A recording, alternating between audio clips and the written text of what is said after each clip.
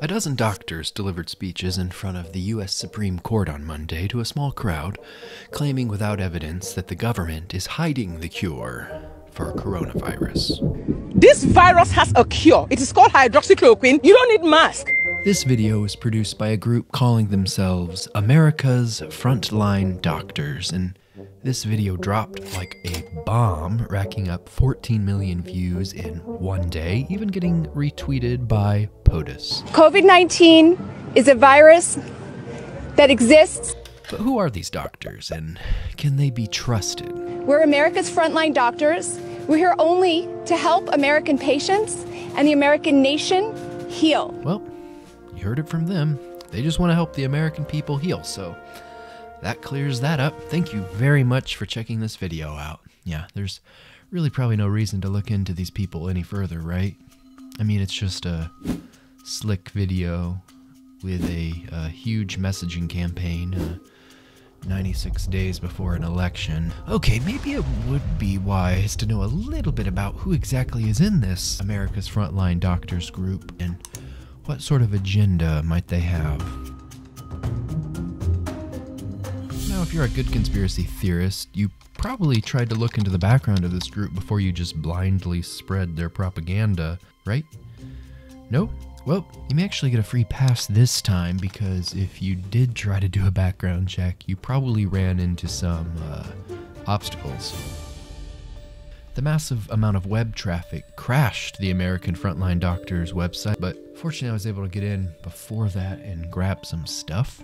They don't disclose their ownership up front, however, they do provide a list of their leadership, which doesn't contain a single epidemiologist or immunologist or infectious disease expert.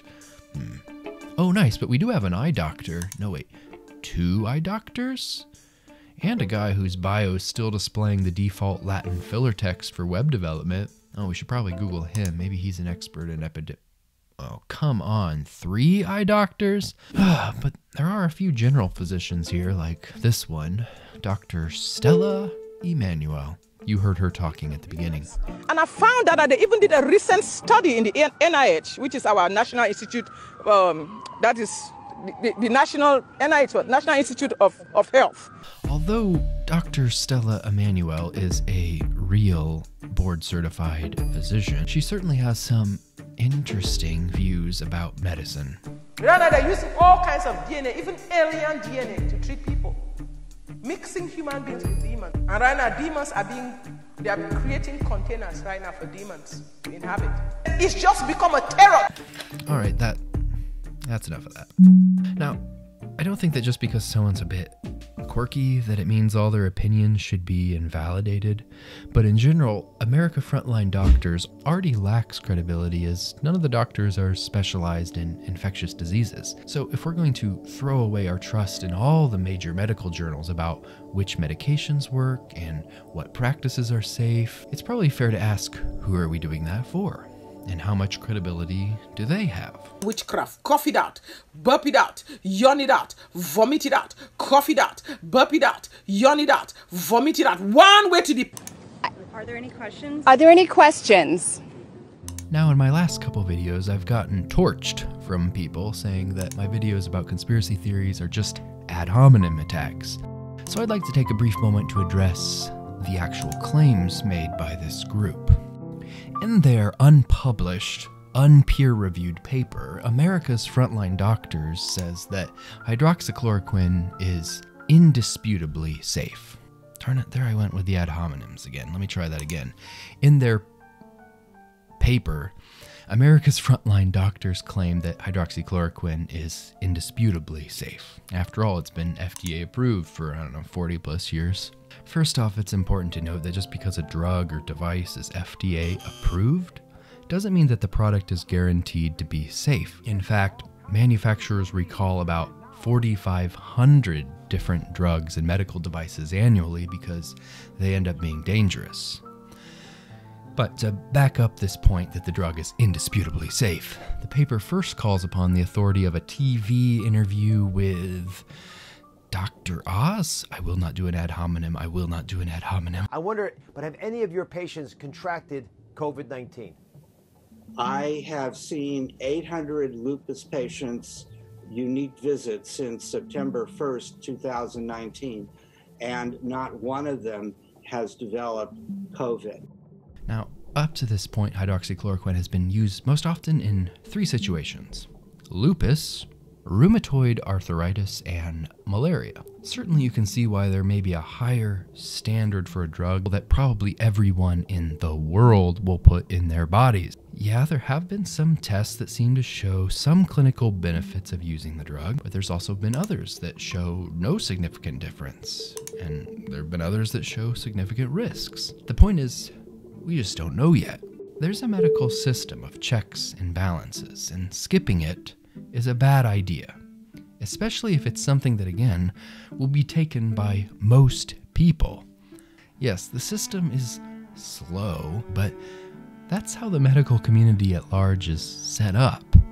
We have educated, experienced, specialized researchers who publish their findings, submitting them to the harsh scrutiny of all the other autonomous specialists who push, question, discredit, affirm, repeat, evaluate them, and then publish their own findings.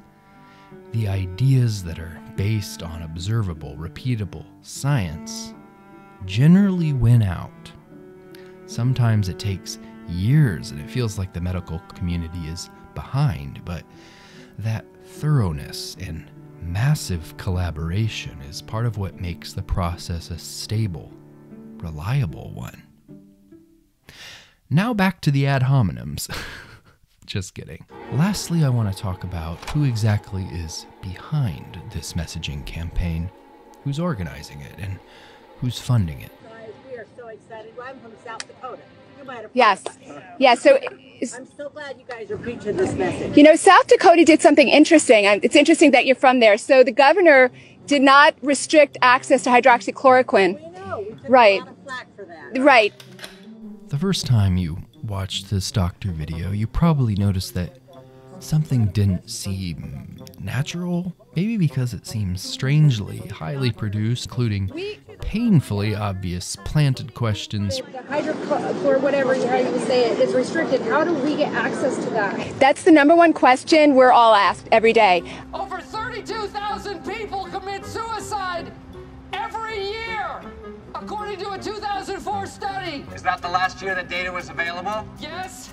My head is in such Okay, pain. I think that Michael Scott and Dwight Schrute may have actually done a better job of pulling this setup off. If this news conference doesn't feel natural, that's because it's not. This event was hosted and funded by the Tea Party Patriots, a right-wing political group that is funded by billionaires and organizes mass protests. Sweeping the nation all across the country. Hundreds of these protests across the country in May. Conservative conspiracy theorists are very suspicious about the Black Lives Matter rallies and how they might be funded by global elites in a way that's related to the upcoming election. But they don't seem to want to think about how there might also be a conservative counterpart to that. In May, the Associated Press reported that the conservative think tank CNP Action discussed recruiting doctors who are willing to push narratives about reopening the economy before safety benchmarks were met in a May 11 phone call. And the more you look into this group of doctors, the less it looks like a grassroots assembly of friendly local doctors, and the more it looks like an alt-right version of the Avengers. Each doctor with their own specialty of Tea Party ideology. The barrier to getting our kids back in school is going to be the national unions. You have to realize that lockdowns, we haven't taken a $21 trillion economy and locked it down. Open businesses. So I would say Facebook and YouTube have taken the most draconian measures to silence and censorship people. I will call them fake science. Any study that says hydroxychloroquine doesn't work is fake science. Oh my God. Dr. Emmanuel, also known as Warrior. If an idea is medically sound, you would expect to see a lot of diverse people endorsing it. But when everyone's ideology lines up almost perfectly, you have to suspect whether their opinion is coming from their medical duty to care for their patients, or if it's coming from some other place.